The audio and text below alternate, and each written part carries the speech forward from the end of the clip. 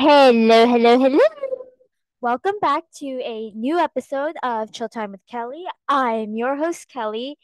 Sorry I've been absent lately. You had to go through a period of time of uninspiration a little bit, which says a lot coming from me, but there was a period of time where things were just going absolutely crazy, crazy, and recording podcasts was turning into a challenge.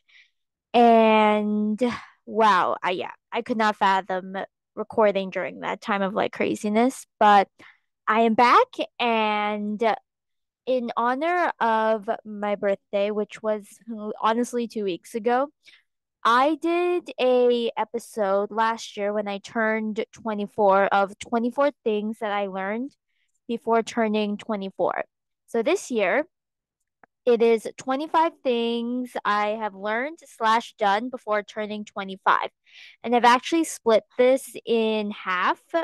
So 12 of these things are lessons that I've learned, and 13 of these are experiences that really made the biggest impact on me at the age of, well, sorry, by the age of 25. And there are a lot. So grab a drink, grab water, tea, whatever it is. And I'm hoping you guys take this episode as inspiration, as the journey is different for everybody, but we all experience great things. And honestly, any good thing, any bad thing, they all make us who we are today. Bad things could turn to lessons, and good things, embrace them for sure. So, the first thing that really, really helped before I turned 25 was self-love. Now, self-love was something that I lacked for a really long time because growing up, there was always this, I don't know how to express this, but there was always this point where I felt like I had to constantly please others, but honestly, pleasing myself was an extreme challenge. And I never say, oh, don't obviously like spread the love and, of course, show love to others, but also show that love to yourself as well. And if you're dealing with a time period of not having self-love, definitely try to take a step back and evaluate the importance in your life, and just know always that self-love always comes first before any kind of love. And which ties into the next thing that really, really was an important lesson for me was care for others. Now, this one I kept a little bit more vague because obviously care for others is extremely, extremely important. Now, how I've been able to care for others and even strangers where I live was that I have helped strangers in general. So I've helped this elderly lady down the subway one time, and then I helped this other lady help her load her stuff onto the bus, but then I took it a step forward and helped her unload her things off the bus and into the subway. Now, the expressions I see on their faces is truly, truly nostalgic because honestly, the response I've gotten was, if it was not you, I don't think I would have gotten any help. And that honestly does truly break my heart sometimes that there that a lot of people in where I live, they would just ignore it and just go about their own day. That's what I've noticed. But defining the odds and just trying to break that stereotype really, really made the biggest impact on me to show that I'm unique and I love it and care and express things for others, and definitely would inspire you guys to do the same thing as well. And that ties into the next thing of the smallest things leads to huge impact. So just by doing something nice for someone else, it completely made their day. And I complimented one of my friends over text, and he always told me that he's not used to getting compliments and possibly would not get used to it. And honestly, that would definitely like how a small compliment changed someone's life really, really has made me smile for sure. And I still do that up to today for sure. And the next thing I have that had really has made the biggest impact on me before turning 25, things get better, not worse.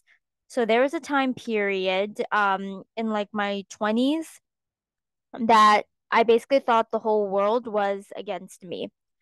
And that came with career issues, job issues, friendship issues, relationship issues, everything under the sun, almost I felt like I was dealing with. And I've seen this quote of said like everyone is going through something. You're not the only one, which obviously I know that is true. And but knowing that things have gotten better for me and have changed for the better definitely would make me want to go back to that person in my past and just tell her things are just going to continue to get better. This, what you're dealing with right now, is just a bridge for you to find your happiness again because it is teaching you what you don't want in your life, and this will help you figure out what you do want in your life. And I think that mindset really, really made the biggest difference. And the next thing that really has helped me, at least with my mental health, was you don't need to know everything. Now, in one of my old jobs, I basically was talked down so much when I would say, "Oh, I do not know that answer." And if I ever said that in my old job, I would get like talked down, penalized, and it just would not end well. So, because and even though they would tell me, "Oh, just look it up." There's so many different answers on the internet for that specific question. And like there was never a one size fits all answer. So the reason why I would constantly say I would if whenever I would say like I don't know, but then would look it up and then give an answer. That answer was not right. Would go back to look for another answer. The answer was not right. And then she just told me, okay, you are not capable of doing this. You need to go.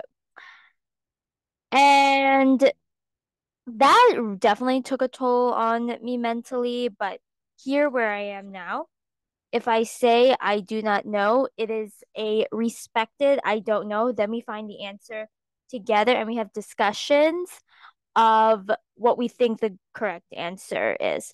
So and I'll give an example actually. So the other day we were discussing a specific protocol and I've never done the protocol before and I would say I don't know and it was respected. I didn't get talked down or anything like that. And that truly, truly helped for sure. Her and we were just discussing it. We figured it out together, and she praised me and told me, "You can really work through this, and I'm really happy to have you here." And honestly, that totally made my day. And that kind of also ties into the next two things of what really made the biggest impact on me was so number 6 and number 7 is leave what doesn't make you happy, but at the same time, kindness is contagious. So those two things kind of tie in together because I was able to leave a job that I did not and because of that, found something else that I truly loved and I'm truly good at. And because of that, I have become a much kinder, more calmer, more rounded scientist slash person. And because I now that I'm in such a good mood all the time and I'm able to spread my kindness to others, it definitely makes their day, and it definitely I feel like makes it more of a pleasure to be around for me to be around myself. Because if I'm not kind, and I think this goes for a lot of people, like if they're not kind or in a good place, it's hard for other people to be around them. I'm not speaking for everyone, but I'm just speaking from personal experience because I feel like if someone is not being nice, or is just like being like calm or like a well-rounded person, it makes them very unpleasant and hard to be around. And it's just, I found out that's really important to me these days. So the next thing is, excuse me, enjoy new experiences, which is number 8. So enjoying new experiences is something that I really have really just I've really been trying out new things, like going to concerts. I've been doing a ton of photo shoots because I am a freelance model, and all of that is so new to me, but it's literally the best thing in the world. And I'm just overall super happy. And that kind of ties into the next thing, which is separate my work from my personal life. And that was something that was really difficult for me to do at the beginning because my mind was on work and schooling like 24/7. I never got to do anything that I enjoyed. And that just what I felt like made it more unpleasant to be around myself. So now I definitely am respecting that boundary, and I do not work 24/7 anymore like I used to. I just really, really separate my work life and my personal life. And when I'm with somebody, usually my phone is off, unless we are looking up something together, which truly, truly amazing. Time when you're just disconnected and just with someone that you really care about. And the next 3 things actually also tie in together. So 10, 11, 12. Number 10 is lessons learned opens new doors. Number 11 is challenges are bridges. And number 12, one impact can change so much. And I feel like all 3 of those things tie in together because, and like I said, going back to me quitting a job that I did not like, I had to learn the hard way that if I just bottle up my emotions, that they are just going to explode on me. And it kind of did during at that time. And that's just kind of what made things even bigger challenge because once I stopped bottling and then I tried to make a change, it just turned for the worst at that time. But in the long term, actually, it turned out to be the best thing that I've ever done because if I didn't leave that, I wouldn't be where I am today. And I think that's a very important thing for everyone listening. If you're thinking about quitting a job that makes you unhappy, do it because it is not worth sacrificing your happiness and for the sake of something else. Because then you're just going to possibly, I'm not saying this happens to everyone, but I know this happened to me. I grew to resent my job, and I also at the time resented science. And by the way, I have been doing science research for 9 years and I never hated it. And so, like, I seriously have been doing science research since I was 16 years old. And like I said, I'm 25 now. So I'm doing this for 9 years and I never hated it. But that job made me really hate science research. And it took me a long time to realize it's not that I hate science research, I just hated where I was working and in the environment that I was in. And that honestly made the biggest change of just taking a step back, reevaluating what I truly wanted, and getting out of what I knew I didn't deserve. And that's where the challenges are bridges, and the one impact can change so much. And so take action, n- even though it might be so black and white at the time, you don't know the outcome. It could also be the best decision you ever made. And you just learn from mistakes, aches, and don't let these kind of mistakes break you down. So the next 13 things are definitely experiences and that I have done that really, really, really made the biggest impact on me this year. And number one is definitely a magazine interview that I did. So I did the magazine interview way back in March, and it was with a Bold Journey. They highlighted my journey in science. And that was the scariest thing I have ever done, in all honesty, because I've never been so raw and vulnerable before, to that extent. Because there's so many things in that interview I've never talked about and never shared. But it's all out there now. My journey, the challenges I have faced during my career in science research, and just overall the gist of that is don't give up. The reason why I published my journey is to overall just help others. And I think that's super, super important. And this number two that really, really made a giant impact on me is attending concerts. So I love music and I love attending concerts, but I have never, I haven't even I've only recently started doing it. First one was heavy metal rock, then I attended a pop concert. I'm attending another pop concert in a couple weeks, so I'm super, super, super excited to just be able to let loose and have fun. Music is truly an escape for me. It just helps get me out of the science nerd zone I'm constantly in 24/7, and it's truly amazing. It's truly amazing. And the next two things is very, very basic, but not so basic to me. But I got a new job that makes me truly happy. So that boosts my mood all the time. Got a new car, which also boosts my mood. And the next thing is more of a challenge that I've had, but it's basically finding the balance. Now, this finding the balance experience has definitely been a kind of like a black and white experience for me because I do so much, like in between being a master's student, being a podcaster, being a research scientist. It is a lot. And not to mention, I do freelance photo shoots all the time.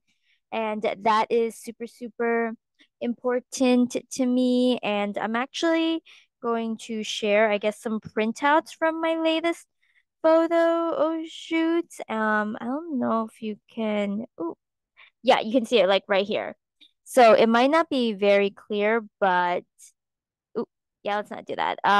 So if you're watching this on YouTube, you could see it right here. It's one of my favorite photos I have ever taken, and it is so pretty too.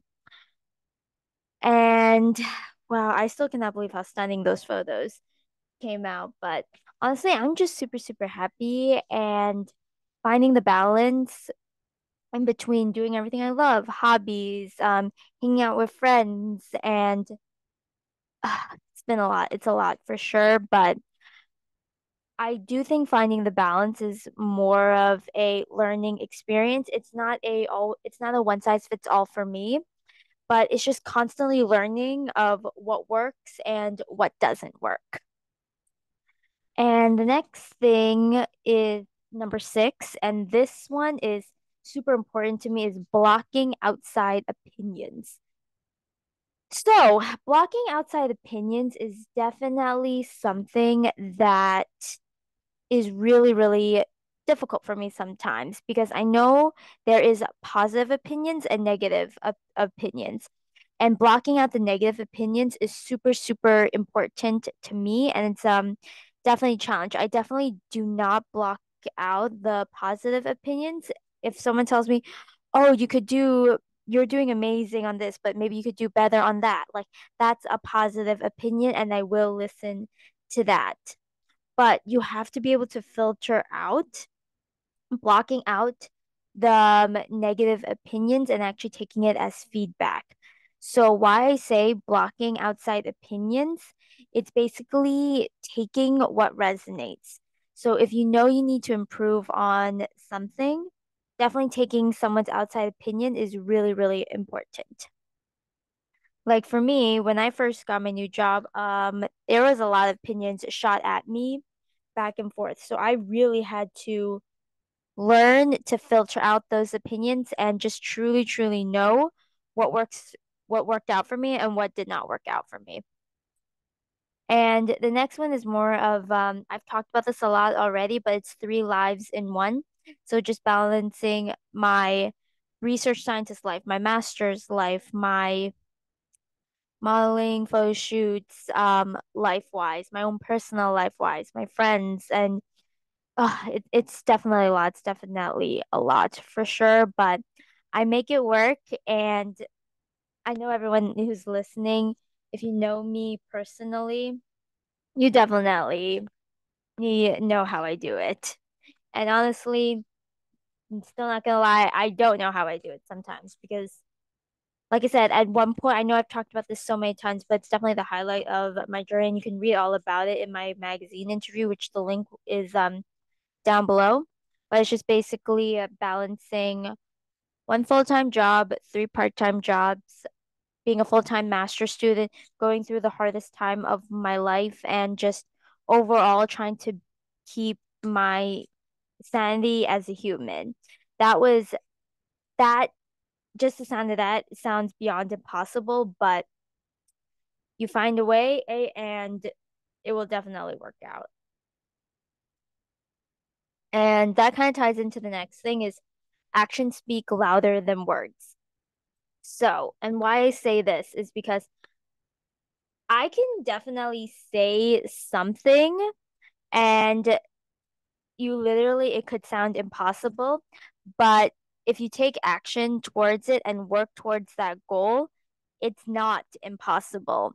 Because take podcasting, for example. I told myself I want to start a podcast a really long time ago, but I've always was too scared to do it. But I took the leap of faith and I love doing it. There are obviously times where I have to deal with being uninspired, but it works out for me for the best. And I just overall don't give up. And I think that's what's super important too. And the next two things do tie in together, 9 and 10, is being transparent, but along with it being open to change. And why I say be transparent is just mean be open and honest with myself and with my friends because I am a very, very spontaneous, is interesting human being because I have defined the odds in so many different ways. And that's actually kind of why I do science research too, because I feel like in science research, you're really defining the odds in a lot of different things. And being open and honest with like my friends, and because I had to turn down a lot of different things because I'm on a pretty tight deadline for work. And when you're on a tight deadline for science research, you literally are working against the clock and you're working against everything because you don't know if the results are going to come out good, but you need it to come out good for the important submission. So that's just kind of what mainly I was struggling with for the past couple weeks, which is what made me lack podcasting a little bit. But I definitely do miss podcasting. So that's why being transparent. So that's why I have to be transparent with myself, being transparent with my friends, and being transparent with my audience too. Because, like I said, without an audience, Chill Time with Kelly would not exist. So, and that's why also being open to change is super, super important because I have to be flexible with everything that I do. And it's not like, like I can go to work at like work from like, 9 to 2, then podcast and then do school. How my schedule is right now is that in the morning from like 8 to like 9 o'clock ish, I'm doing school. I work on science research pretty much the rest of the day, and podcasting I just try to fit in whenever I can. So that has definitely have been a challenge, but it changes me for the better too as a research scientist, as a podcaster, and just overall as a person as well. It's what makes me me.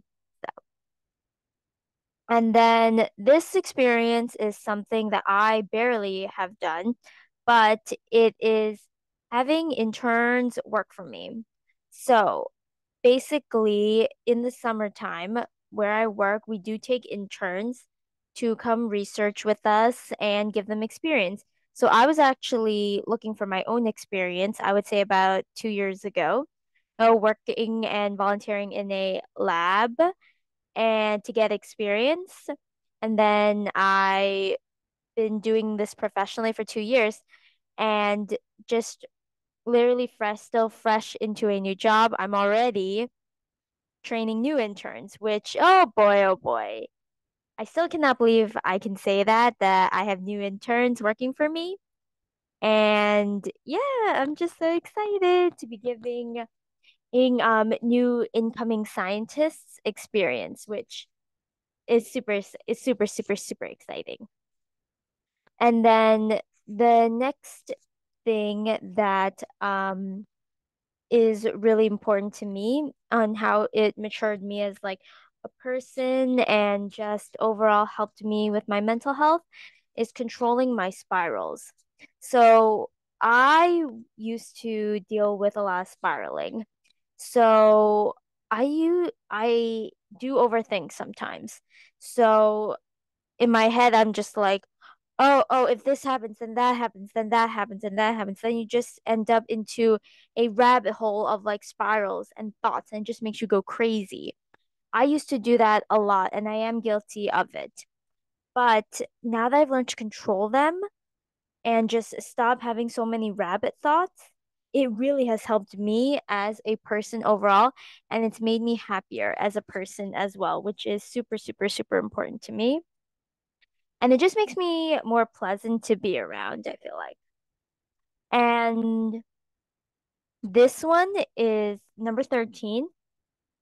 This is definitely a repeat of number 12, but it's still something that I always have to constantly remind myself. It is things only get better and not worse.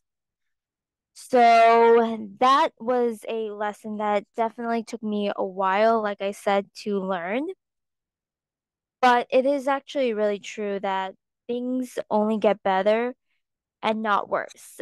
And if you've listened to me up to this point, again, thank you so much. I tried to end my podcast episode just like with something inspirational. And all I wanted was to remind, and if there's one message I wish you guys will take from here and what I want you guys to take from this episode is just a reminder things only get better, not worse. Because you can like take me for example. Oh, and like I said, that's another disclaimer. My whole podcast is themed around my own personal experience. So I literally thought my whole world was ending during this point because I was stuck in, like I said, one full-time job, three part-time jobs. I was a full-time student and my friendships were falling apart. My relationships were falling apart. Like it was insane.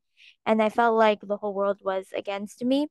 But once I really took a step back and took care of myself, everything healed and things got way better. So this is a reminder, things only get better, not worse, and definitely never ever ever give up. So, with that being said, that is going to be the end of this episode of Chill Time with Kelly. Thank you so, so much for watching, and I will see you all on the next episode.